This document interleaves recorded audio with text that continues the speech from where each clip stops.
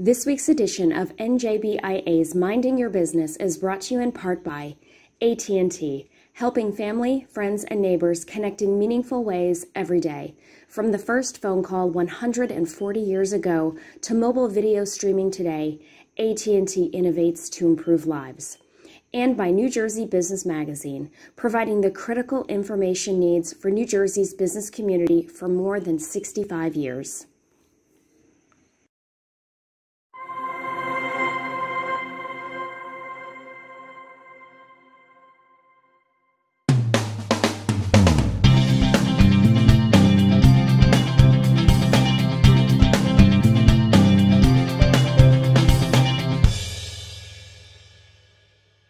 Welcome to NJBIA's Minding Your Business. I'm your host, Bob Considine.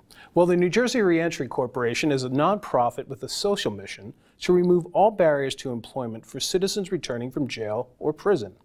Here to discuss the latest ongoings at the NJRC is its chairman, former Governor Jim McGreevey. Jim, thank you so much for being here. It's good to be with you. So let's get right into it. For people and employers in particular who aren't familiar with the New Jersey Reentry Corporation, what is it? Give your elevator pitch. Sure.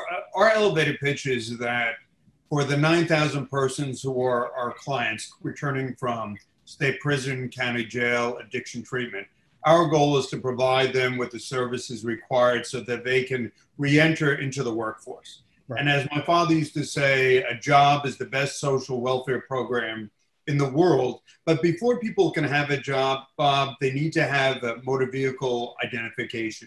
They need to be ensured that they have access to health care, whether that's Medicaid, whether that's access to a physician or prescription drugs. They need to be safe and structured, sober housing.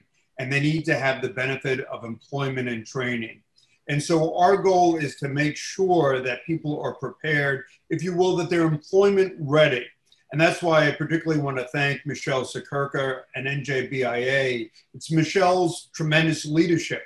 I'll tell you how bad Michelle is. She actually had Jim McGreevey be the NJBIA representative on a Governor Christie task force. I said, my God, how far we've all come. She's very non-political. She's tremendous, but she's so indulgent. But the important part is working with employers to make sure that our guys and gals are workforce ready. And that's our charge. Right. So when they come to you, what is the level of need do you find? Does it range? And how do you get them to that point where they're ready to go out into the workforce? Sure. That's a great question. I mean, the first that there are a lot of misnomers as to certain types of crimes. A lot of employers will see murder or first-degree felony, and they'll naturally and understandably shy away. But ironically, it's the guy or gal who's been in prison for a long period of time, who has matured, who has changed their life. So what we try to do is we have a social worker, we have a lawyer, we have an addiction treatment person, we have an employment specialist at every one of our 8 sites. And what we do is we do a biopsychosocial, we look at their criminal history, their medical history. We look to make sure they have those basic services, whether it's family reunification or it's healthcare, and then we get them employment ready. And part of getting employment ready is working with Rob, the Commissioner of Labor and Workforce Development, working with Michelle, working with whether it's the auto industry, whether it's ShopRite, Wakefern, a lot of the food industry, UPS, Federal Express. So those industries that what we say in the business are reentry friendly. I'll just leave you with the thought though, a lot of these guys and gals really want to work hard. They know they've made bad decisions in life. For the young guys, frankly, a lot of it's drugs and the chaos of the streets. For the older guys, sometimes it's more serious crimes. I actually prefer working with the older guys. There's a sense of maturity and a sense of wisdom. They're looking for second chances. But, you know, as a friend of mine says, he only hires ex-felons, no millennials, just court-involved persons. Because these guys and gals, we just had a great program with UPS last week where they hired 63 of our participants from our Essex County facility. So what you'll find is people that really want to do something differently, Bob, but it's making sure that they're workforce ready, making sure that they have the necessary language arts skills, mathematical skills, that they've drug tested, and to send to the respective employer somebody who's ready to take the job seriously. And how important that, Governor, is it that people actually find gainful employment so they don't return to from which they came? Bob, it's everything. And I just, if I could give a shout out to One Huddle. One Huddle is a great app, and we've got a partnership, a strategic partnership with them. In fact, they've done a reentry app for the people, 3,000 people that are coming out of prison.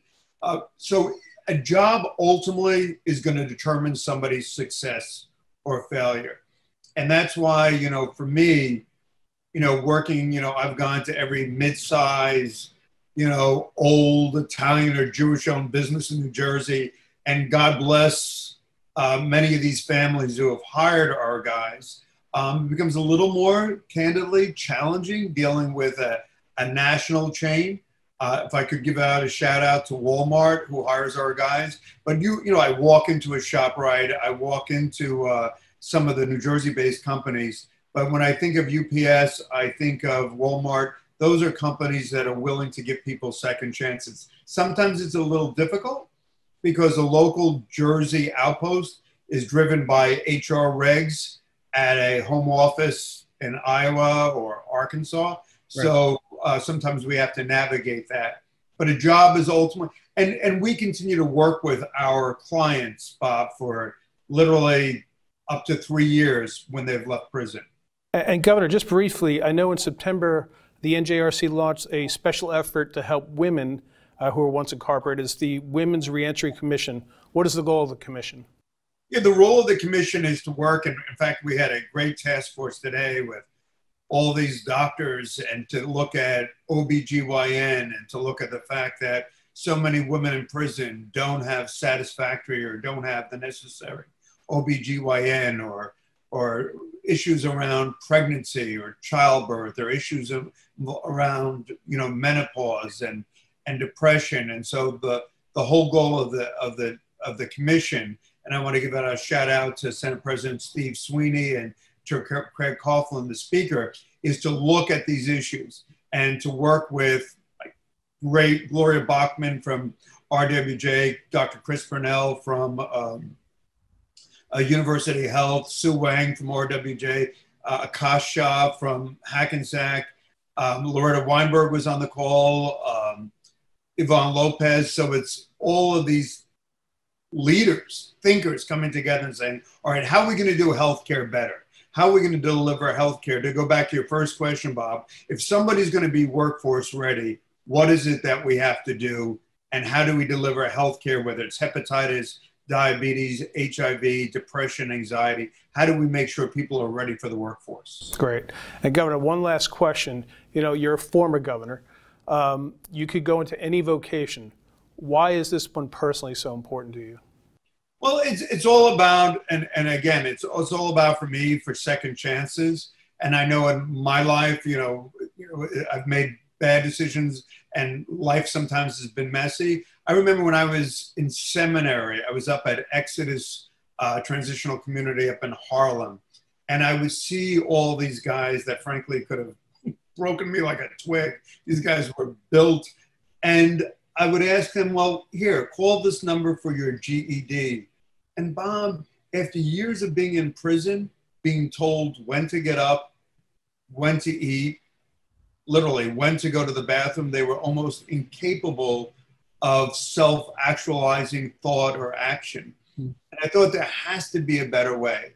And I'm just grateful to, you know, all the governors on our board, and Governor Christie and Governor Murphy, Governor Corzine, Governor Florio, and Governor Kane and the bipartisan, Governor Whitman. It's just all about us understanding that we shouldn't be defined by the nadir of our existence. That when people make bad decisions, for so many, particularly for our participants, they grew up in trauma, and I could talk about cognitive behavioral therapy and the circumstances of their families and bluntly how difficult prison is and how ill-prepared people are to come out. But it's for those significant majority, just to harken back to the UPS job drive the other day, I thought to myself, I wish America could see this. These were these guys and gals. Everybody was dressed. Their hair was cut. They had their best clothes. They were filling out the application. They were saying why they wanted to work for UPS. And it was like, it was meaningful to me, Bob. I mean, here are these guys just, you know, they had their license, they had their CDL, they just wanted to work. They wanted to do it right, play by the rules. And so it's about second chances. And for me, whether it's spiritually or theologically, it's understanding that, you know, we got to live into our better angels and give people an opportunity to do that. So I just want to thank you. I really want to thank Michelle. Michelle's an incredible partner. I mean, I don't understand how she does it. I get emails from Michelle at 11 o'clock at night, 4:30 in the morning about, here, Jim, look at this, this, and this. Have you thought about this regulation? And she connects me with people all over the state. So I just want to thank NJBIA. I want to thank your voice, your articulation, because it's bringing more people into this. So people have a chance to be law-abiding, to be productive, to be taxpayers, than to be in state prisons at a cost of $55,000 a year, draining the state, as opposed to contributing to themselves, their families, and God willing, their community. Right. Well, that's certainly one thing people need to pay attention to. And Jim McGreevey, this is great work. We really appreciate what you're doing. And thank you so much for being here. Come back anytime. Thanks so much, Bob. Take care. And we'll be right back. These days, it's anything but business as usual. That's why working together is more important than ever. AT&T is committed to keeping you connected so you can keep your patients cared for, your customers served, your students inspired, and your employees closer than ever. Our network is resilient. Our people are strong. Our job is to keep your business connected. It's what we've always done. It's what we'll always do. You're first. First to respond. First to put others' lives before your own. And in an emergency, you need a network that puts you first, that connects you to technology and each other, that's built with and for first responders. FirstNet, the only officially authorized wireless network for first responders. Because putting you first is our job. Welcome back to Minding Your Business. I'm Bob Considine. Well, Tim McLoone is one of New Jersey's most famous restaurateurs. He's a philanthropist, and he's a New Jersey Hall of Famer. So how did COVID-19 impact his restaurant empire? Well, we went to the Supper Club in Asbury Park to find out. Let's take a look. So Tim, as we sit here in the Supper Club, I'm reminded of an event that happened here about, well, 8 years ago this week. Superstorm Sandy rolls through. Yeah. And yeah, I remember that too. Yeah, I know. And the story goes, in this very room, the Supper Club, is you had sand in the bottom, in the basement, and took months to come back from it. And sometime when you reopen the following year, you sit at the piano and you say, all right, where were we? I'm so clever. Yeah, so clever. But I'm wondering, as we think back to that, is this year, with everything you and the restaurant industry has gone through, is it in any way comparable, better or worse, than what happened to Superstorm? That's a great question, but I have to tell you one thing before. Sure. The night before Sandy, the reason I was in this room is we were playing with Benny King. Oh, wow. And the last song we did was Stand By Me. Sure. Little did we know, and we knew a storm was coming, but we didn't know, you know. I think, well, there's a couple of major differences. One, that one affected our infrastructure. Yeah. You know, so we did have tons of sand in the basement, and we lost all kinds of refrigeration, not just here, in our other locations too. So company-wide for us, it was really destructive. Obviously, the Rum Runner, our original restaurant in Seabright, half of it ended up in the river, got pushed in from the ocean side. So we were out of business there for 3.5 years. Right. Here, it was more of a question of cleanup. Yeah. We were very fortunate here. But now to say as compared to COVID, the dilemma with COVID is just perception. Do people feel safe? I think that I'm really gratified. We have a way that people can contact me directly. They don't know that necessarily. When they make a comment, they will now. It's on their check. Yeah, tune in, folks. No, but I really appreciate it. Every morning, I read stuff from the night before. Just people making comments, you know, love the food, my hamburger was overcooked, you know, whatever. But I really relish the people that say, I felt safe. We were nervous about coming back, but it was a very safe environment. Thank you for that, you know. And everybody doesn't say something good. Yeah. I mean, we've had some people saying, you know, our server, the mask was below their nose or whatever.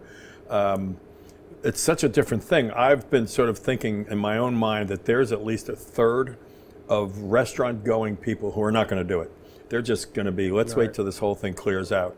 So 2/3 will do it, you know, but the good news, bad news is that so many places have gone out of business, which is horrible news in any industry. You don't want your industry failing. That it's created more competition for the seats available. So we actually had a reasonable summer in most of our places because we had outside dining. But we had to close 4 places because we didn't have outside dining. So I don't know if that answers your question, but I think it's a totally different kind of experience. That what it's about now is safety and protocols. And of course the storm came and it left, you know, and we had a huge high pressure system that came in following it where the weather was gorgeous. This, we have no idea if it's ever leaving. I mean, we assume it is, but you know, that's the toughest part. And I think even emotionally, and you know, you're trying to figure out your relationship with your municipality, with your landlord, with the bank. You know, how's everybody feeling about this? You know, we've had offers to do other places that are kind of attractive to us, which is crazy, I guess, on the face of it. Sure. You'd say, oh, let's get another one. Yeah, right. As long as we're in trouble, we might as well get more trouble. 12 is not enough. Yeah. But, you know, does the bank feel, I don't think this is such a good idea for you. So it's a totally different problem. I think in terms of, in pure economic terms, this is much, much worse. Okay. Yeah. I want to just go a little chronologically. You go back to the spring. You know, you're a job creator. You're basically a one-man employment generator. And you have to lay off 700. 700. When, as I said, when we had 12 restaurants on March 15th. Right. On March 16th, they all burned to the ground. And on March 17th, we had to let 700 people go. How difficult was that for you? You know, to be truthful about it, I think that I went into kind of a semi-coma. I really do. I think I kind of shut down. I don't like using the term PTSD because there are people who go to war and you know, it's a different thing. Real deal. But it was kind of a form of it. Something bad happened. The same thing happened actually after Sandy. Right. For a couple of weeks after this, I didn't engage, you know, realizing that there was no choice about letting people go. So it wasn't I was agonizing about it. It was clear. And fortunately, unemployment help came relatively quickly in New Jersey. Yeah. The PPP money felt like it took forever. Yeah.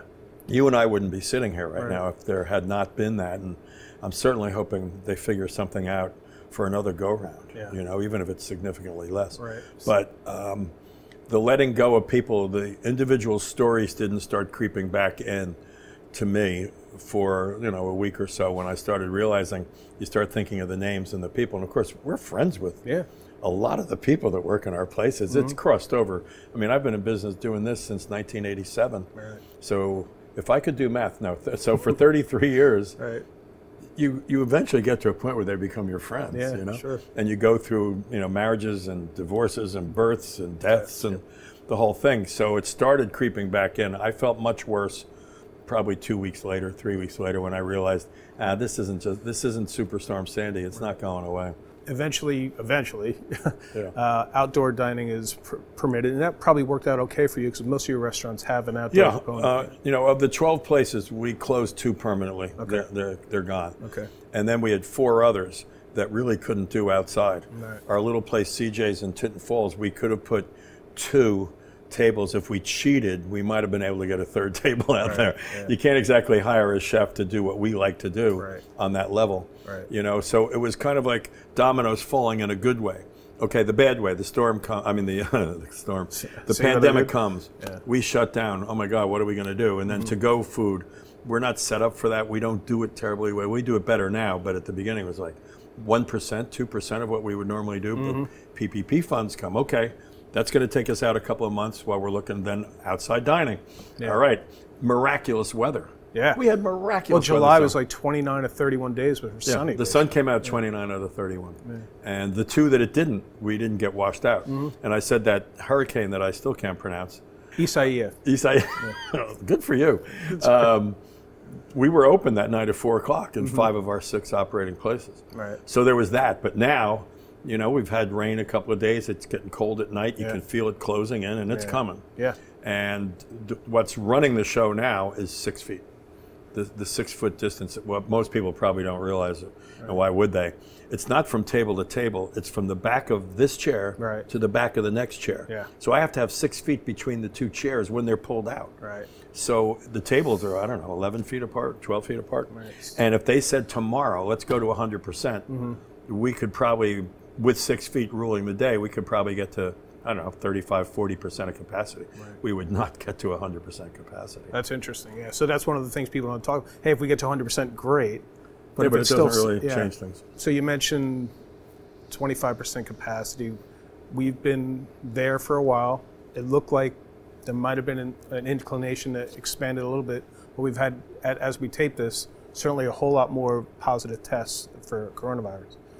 But the good part is the transmission has stayed relatively flat. Yeah, right. You know, and number of deaths, you know, which is, I can't believe, you know, we talk about deaths so casually now in this country. It's like, oh, only 12 people died today. So that's 12 atomic bombs going off in a family. Right. And, but we're like, hey, only 12. Yeah, wasn't me. But it's a tough balance, though, because there is that, but businesses need to be able to operate, too. Yeah. So what do you think? I mean, is there a question there? Yeah, there is a question. You mentioned the you know, the appetite for people to actually go out, and now we have a low percentage of capacity as it is. What do you see happening here for yourself and for the restaurant industry? Well, I think as I mentioned, X number of people aren't going to want to do it. I was surprised though when we first got indoor dining, that some people started calling, looking for reservations inside. Yeah.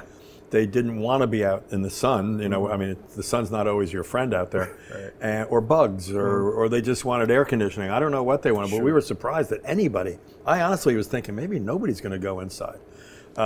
We seem to. We basically can accommodate everybody so far, but there's demand for our indoor tables. There is demand, which is great. But now what? Where do we go now as it gets colder? Are people going to come in? And I don't think economically it's sustainable. I mean, we've been kind of doing budgets in my own home. I've never done a budget in my house in my life. And it's not because I was wealthy. I was just lazy. And I didn't want to do it, you know. I have 2 in college, so I had to figure out a budget to get through next June to pay off those 2 college years. And it gets scary when you get to February, March, April. And with us not knowing what's going to happen, we certainly, the push of the PPP funds with the great weather, we certainly were able to pile up some money, and I'm thrilled that we have anything extra. But now, and you know, even the other side of this, if we're able to sustain through the winter, and we get to next March, April, May, that's when we spend a lot of money to get reopened. Yeah, it costs a lot of money to reopen places, just to get stuff out of storage and broken umbrellas, and you know, on it goes. It's hard, you know, and of course we have our vendors. And the vendors, since we've been in business so long, they're pretty good with us. And right now we're very fortunate that we're mostly current with all of our vendors. Matter of fact, I would say we are current with all of our vendors, which has not been the case in prior years. When we got to that October, November place, it was like, oops, you know. You know, I wish I could say I know what's going to happen, but I think without additional PPP money, if we just have an average weather year, it's going to be a struggle to get to April. Speaking of times changing, Holiday Express, a band thing that you've been doing for I don't know how many 27 years. 27 years. Seemed like a good idea. Yeah, it is a good idea. It's basically, for our viewers, this is a tour de force music show that goes around during the holidays, raises money, provides food and support. Yeah, what we primarily do is, as it evolved over the years. In the beginning, I was just going to bring a a band around and play at some places. And I learned a lot of stuff early without getting too long on it. We didn't need to go to hospitals unless they're special needs hospitals because they already get a lot of attention. You know, so we started digging and trying to find who's getting nothing. And so we try to bring the biggest holiday party you can possibly have. So it's not just the band anymore. You know, we bring all the food, we bring all the gifts. We bring, more importantly, we bring volunteers who paint faces. I mean, it sounds like 100 years ago, all of a sudden, painting faces, really? Hugging people, dancing with people? Imagine that. That was like a decade ago. So every year we used to start in the beginning of November and we'd go to Christmas Eve. And last couple of years, we did 100 places. So what are you going to do this year? What we did was we went into the studio, that's hilarious, into our warehouse. We treated it like a studio, and we recorded a show, or actually a number of shows, so that they can be adjusted to what the audience is. So we'll be sending out that show to people, and they can show it. But a lot of the charities we do, the Trenton Soup Kitchen, the St. John's Soup Kitchen, they're not putting up video screens. You know, so we can't do anything for them. I was just on the phone yesterday with my sister-in-law, Amy Robinson, Amy Robinson DeHaze, who actually does all the bookings for us and has been doing it for many years.